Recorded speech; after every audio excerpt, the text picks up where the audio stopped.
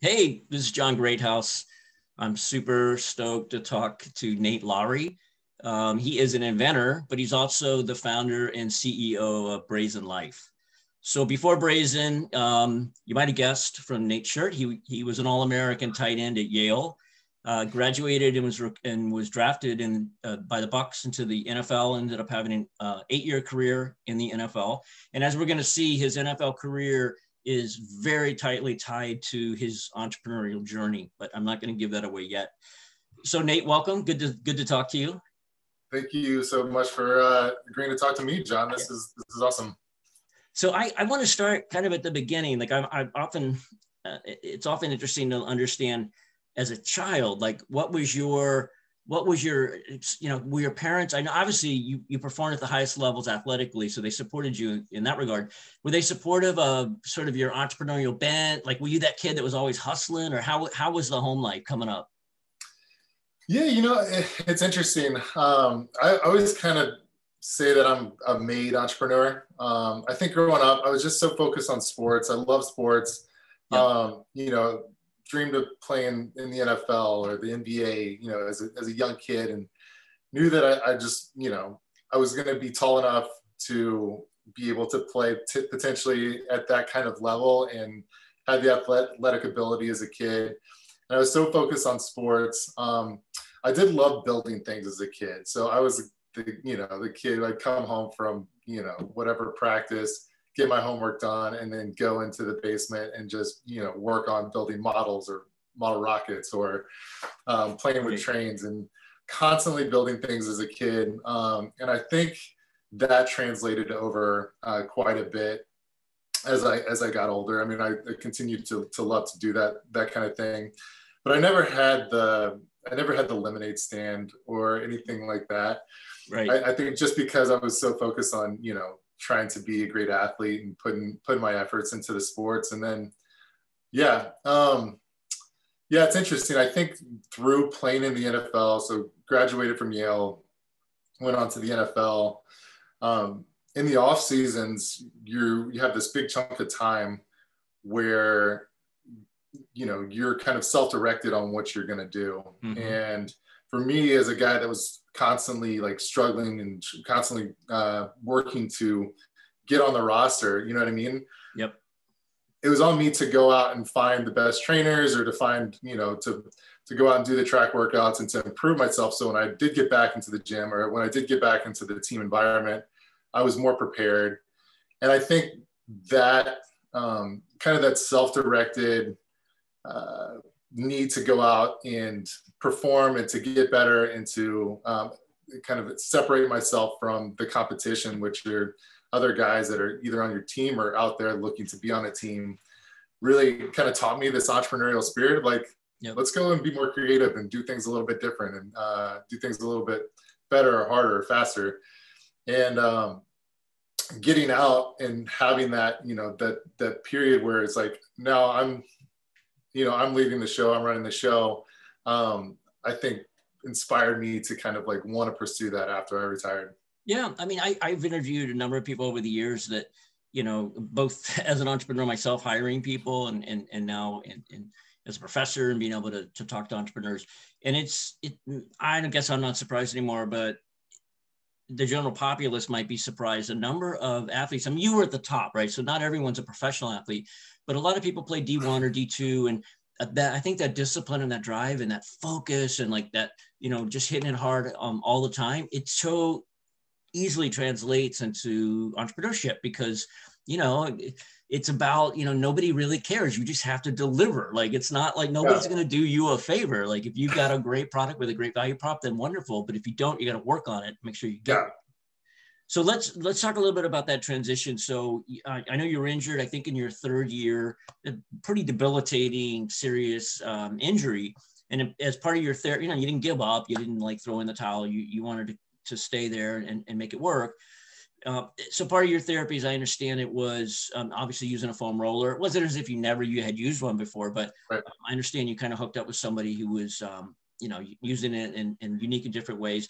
And mm-hmm. I've read that you attribute your next 5 seasons in the NFL, maybe not solely to the roller, but it was, it was part of your story. how do you get, so I want to hear a little bit about that therapy, but then how, it's one thing to be impressed by a device. It's another thing to retire and then decide, you know what, I got so much out of this foam roller as a, you know, elite athlete, I want to bring that to other people. So you did a Kickstarter, you raised 65K. Like what caused you to make that leap into, you know, full on entrepreneurship? Yeah. So, yeah, I guess a lot to kind of unpack there. Yeah. So Sorry, that was a narration rather than a no, question. no, it's okay.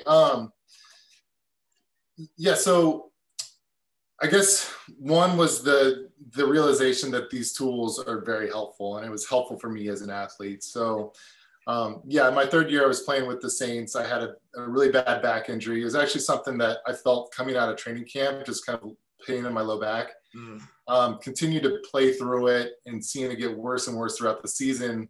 At the same time, I was getting more and more playing time, so pushing myself harder to just ignore it and try to get through the season. It was part of, you know, the team, and it was also, the season was kind of interesting because it was that first year post Katrina, when the Saints were coming back from, they had been dislocated to San Antonio the year before because of Katrina. They were coming back to the Dome. New Orleans was just like, Totally. The people of New Orleans were just trying to figure out their lives and rebuilding. And all of a sudden the Saints, who have, you know, always been kind of the butt of the NFL, are now good. And those fans were always so engaged to begin with, and they just wanted a team, and it just kind of aligned with the season. Yep. And so I was kept pushing myself through this like debilitating back thing, because I wanted to be a part of that too, you know? Sure. So, and then ended up needing to have surgery, recovering. And yeah, I kind of was taught, like you said, I had used foam rollers before, but not as like a consistent thing. And it was more kind of the mindset of like, okay, if I get on this device, I can stretch in certain ways. I can loosen up muscles that are, you know, that have some sort of adhesions or sore for whatever reason, because I'm overtraining them, or my body's not aligned perfectly. And there's all these different things that you can do with the foam roller if you know how to use it to keep your body aligned, keep it healthy, keep the muscles and the fascia working properly.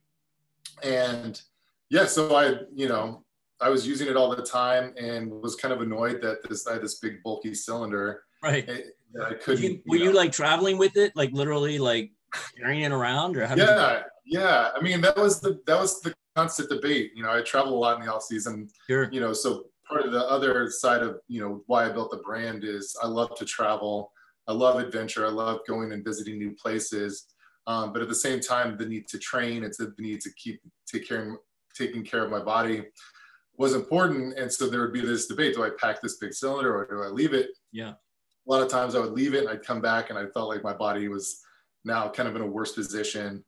So I wanted to maintain that. And yeah, just kind of had this concept while I was playing of making a foam roller that could be put in a backpack. And, you know, if I could do that, that would be pretty awesome. I'd love to have that tool in my backpack whenever.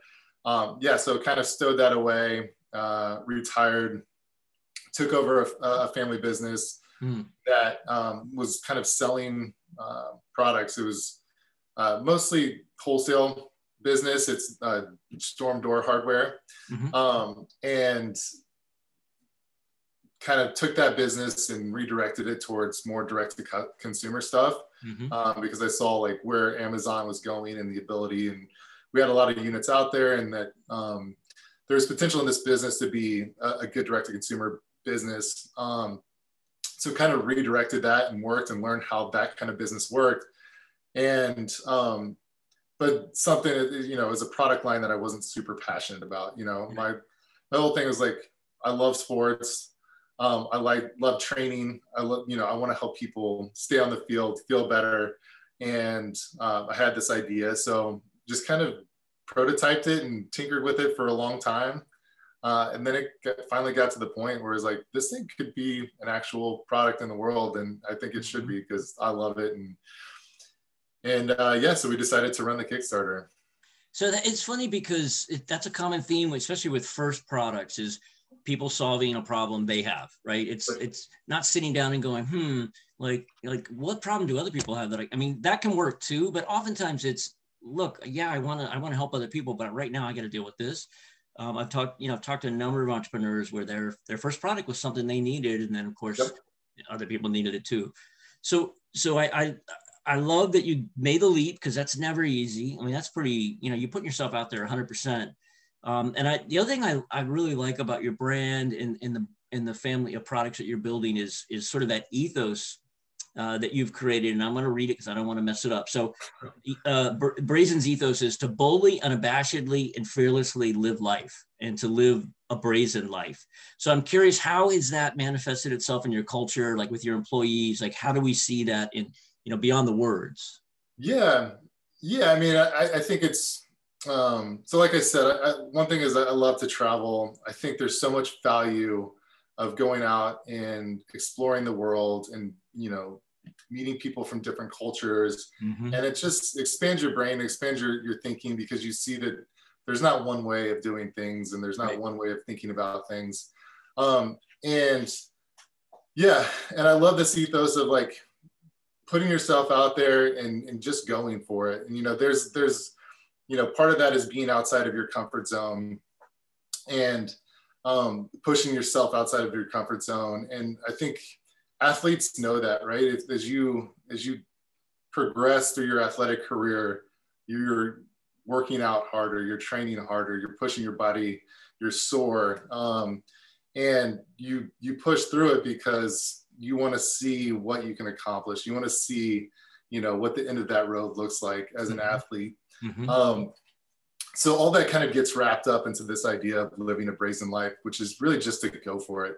And as an entrepreneur, it's the same thing, taking that leap from an athlete to potentially going and working for an office to, no, I want to go do this myself and see what I can create. That takes a leap of faith and a bold move to go out and just see what you can do. And that's kind of what the brand is about, and trying to inspire that, and really to try to create tools to help people go and do that. Mm-hmm. So creating tools that can be put in a backpack or put in a carry-on, mm-hmm. so that now as you're going out and trying to accomplish that, you have ways to take everybody to feel better and to push yourself to that next level. Yep. Well, I want to segue to something else I found intriguing about your story. So, some entrepreneurs spend years trying to get on Shark Tank, right? They're like, what is it going to take? Like, I'll do anything. And you had a little different path. I'd love for you to share your path to Shark Tank, and then maybe any lessons learned, now that you can look back. And by the way, anyone watching this, I encourage you Google I can't remember now, season 9, episode 6. Yep, that's right. Good. Yeah, so I get lucky sometimes. So anyway, Google it and check it out. Especially after watching this, I think you'll find it interesting. But what was that path? Yeah. So, I think as an entrepreneur or somebody that's starting a business, creating a business, you get lucky sometimes, and your hard work sometimes leads to opportunities. And this was kind of a combination of both, I guess. So I'd done a program through Babson College, and the person that was putting on the seminar, I guess, his name is Angelo Santinelli, has become an advisor for Brazyn. We just had a really good connection.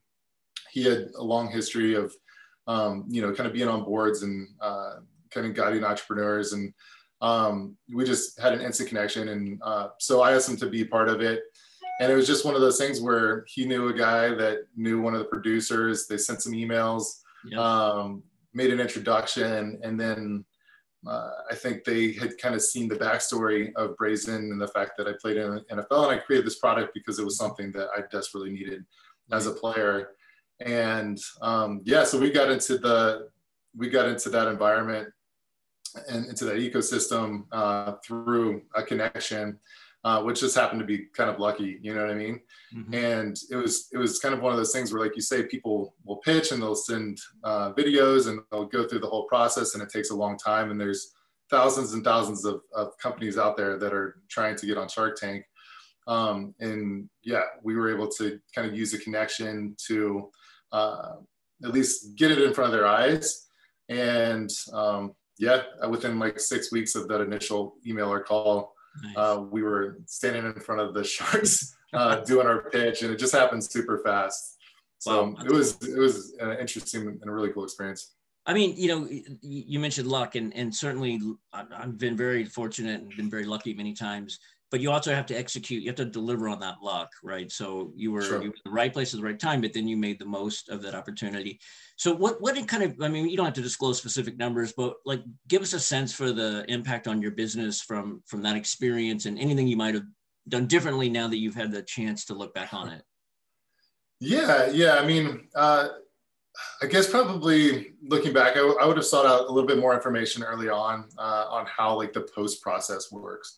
And so everything you see on Shark Tank is legit. They're, you know, the Sharks are seeing those businesses for the first time. They actually will cut down like maybe a 45-minute to an hour long pitch into the 12-minute segment that you see. So there's a lot of back and forth going, and they have to make a decision in a short amount of time.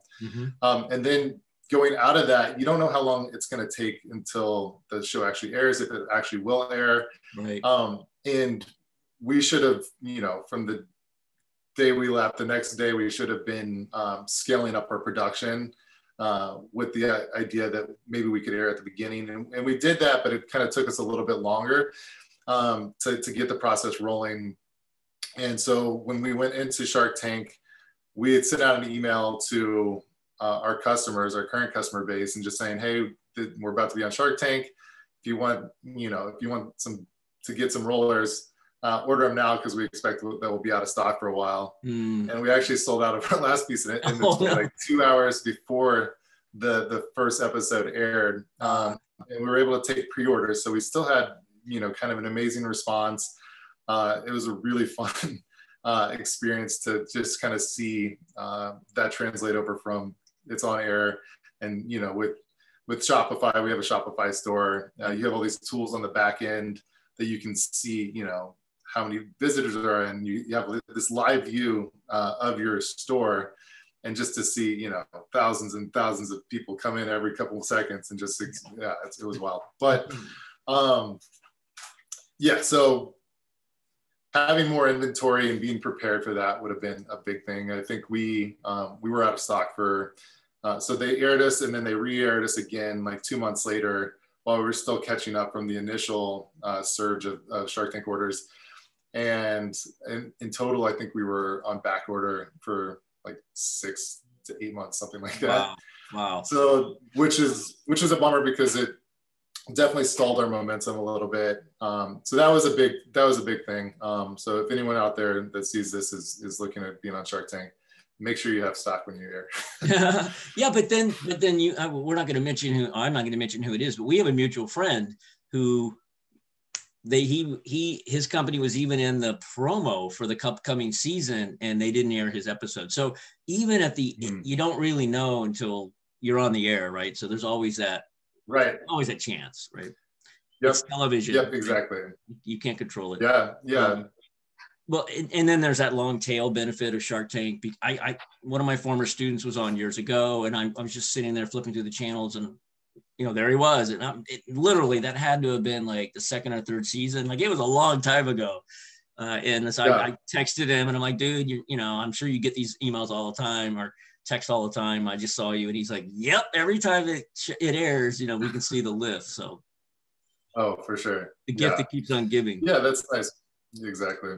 So I want to ask you a little bit about, we're going to date this video by talking about COVID, but it's obviously had such an impact on everyone. So I find it interesting, your flagship product, you know, the Morph roller was built for portability, built for travel, built for the person on the go. Now we find ourselves where nobody's traveling, but at the same time, we found during COVID that people were bulking up on home gym equipment. So I'm curious, like, what impact COVID had on you and your business, and then what did you do to mitigate like the people not traveling, but maximize the fact that people were building up their home gyms? Sure. Yeah, I mean, definitely we try to change our message a little bit. The core value proposition is and always will be the portability. Yep. And you know, we think of our customer as the traveling businessman, the team athlete, right? So teams that are traveling to games a lot, the triathlete that's going to different competitions, or the marathon runner.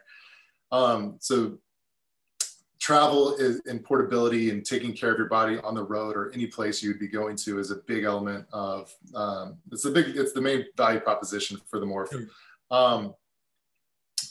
And that went away almost completely. So we did see a drop last year. At the same time, you know, there's this other value proposition of, you know, wanting to keep a decluttered space. If you have a big foam cylinder in the middle of your room, it's not the nicest to look at. So our product can slip under the couch or under a chair. It's out of the way, but it's close at hand so that you can, you know, do your mobility practice whenever you want.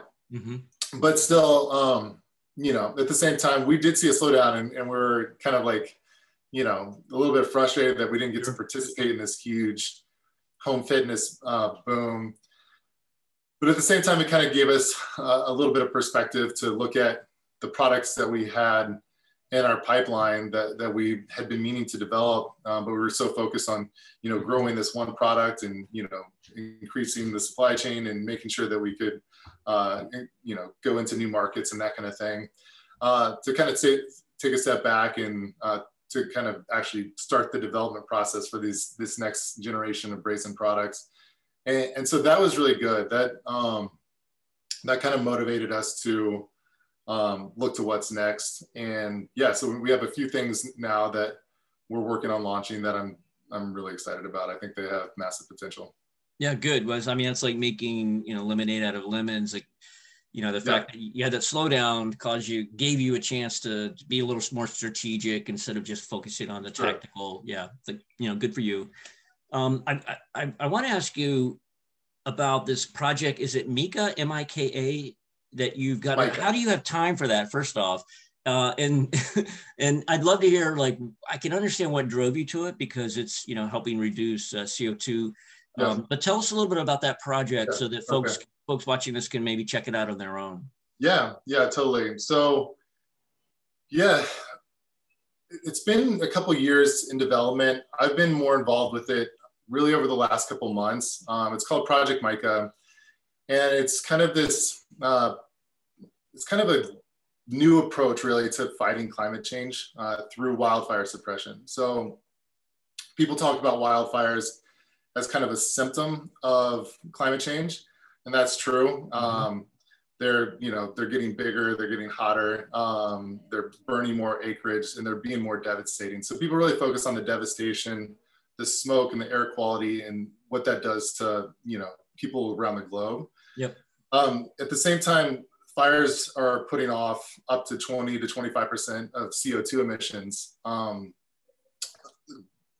So annual GHG is contributed 20% by wildfires. Wow. So it's this massive chunk that nobody's really approaching to use as a means of fighting climate change. And the reason for that is we don't have the technology to put out fires. So a fast spreading fire and high wind conditions with a lot of smoke, we don't have the assets to actually go and stop those early on when it's easy to put out. Right. And that's why you see these fires growing bigger and being more devastating. And I could go very deep on like why this is, but the main thing is that water bombers, right? They fly in a horizontal direction. They let out this massive amount of water, but they can't fly low enough or slow enough to get the concentration to put out the fire. So Project Mika is a new approach to putting out fire where it uses kind of a drone that would be dropped out of the back of a C-130, tethered to a huge water bag, and it goes into a dive bombing maneuver and puts a high concentration of water on a high intensity fire. And then you can blot out the fire line through this system and through kind of a systematic approach to doing it. So the cool thing is with this concept is because it's putting out fires by aerial means alone, you can now address fires in places where there was no natural fire cycle before, but we're seeing big fires. So like Siberia or the Amazon or Indonesia, places that didn't have a natural fire cycle, but now they're having these massive CO2 releasing events. The only way to address those, because they're really, you know, mostly unpopulated areas, is to go fly a plane to them and drop a bunch of water and have this systematic approach where you can get enough planes in the area dropping water and attacking them early. And if you do that, there's that 20% of CO2 that nobody's looking at reducing because we can't currently put them out. That becomes available. And yeah, I don't know, I was looking at a report earlier from the IPCC that, so this is like the UN climate change report, and they just updated they put out a report in February that that said that we're like 45% short by 2030 of the reduction that we need to be doing. So they have the projected amount of CO2 that we're going to release, and then they have where we need to be to hold global warming to 1.5 degrees Celsius. And basically we're projected to fall 45% short. So there's a huge need to have new tools to basically take out CO2 from, our annual global emissions. Yeah, well, and then there's all the other, I mean, I'm in Southern California as you are, and I've been evacuated 5 times. I mean, my house, literally twice, I thought, okay, I got the stuff I need and it's just stuff and all that. But fortunately it didn't burn, but houses right next to me have. So it not only is it a great advancement for reducing carbon emissions, but also, you can save people livelihoods. Yeah, exactly. And those fires are like the ones in California are incredibly costly. So, I mean, you'll see reports that, a certain fire season costs the economy hundreds of billions of dollars, right? It's kind of, we're in this space where we now have space tourism is becoming a thing. We're talking about putting man on Mars, but we're just ignoring putting out fires because it's never been done. Yep. Yeah, we've talked to a lot of long-term career firefighters, and their impression is that, they know it to their core that you can't put out a fire by aerial means alone. But that's just because we've never done it. I think that if we can put man on Mars, we can put out fires at home. Mm-hmm. And if we stop them early enough, then you stop these massive CO2 releasing events. And at the same time, you preserve that vegetation's ability to continue to process air and take CO2 out. Right. So there's all these, downstream benefits. And then obviously for California or Australia, you want it to protect life and property. So there's 2 kind of buckets that this technology falls in. Yeah, and the life and property one is just as important, I think.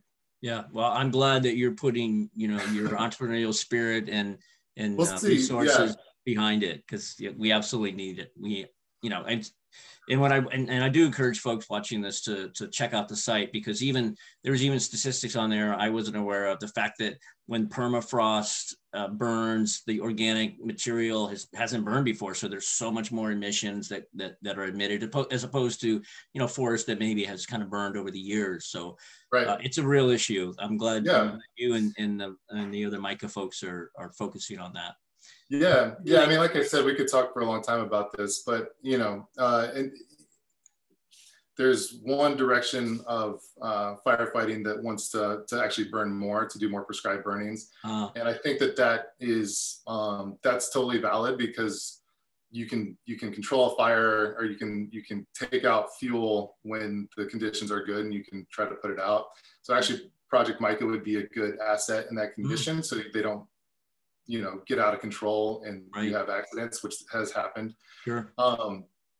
But yeah, our perspective is that we need to protect these forests of planetary interest, and allow, try to take out this massive chunk of CO2 that we have to, to reduce in a pretty timely manner. So it's a pretty cool project. It has huge implications, but there's a long way to go with it. Yeah, good. Well, again, I'm glad that you're focused on it. Thank you. We need it. Well, thanks again. I know you're super busy, Nate. I know you've got a lot going on. And so I really appreciate your time. And I encourage everyone to check out Brazyn Life. Check out we just talked about the roller, but you have other products. I know you have other products in the pipeline, and check out Project MICA as well, and see, if you can somehow get involved there. We'll all benefit. Thanks again, Nate. Thank you so much. Appreciate it, John. Bye-bye.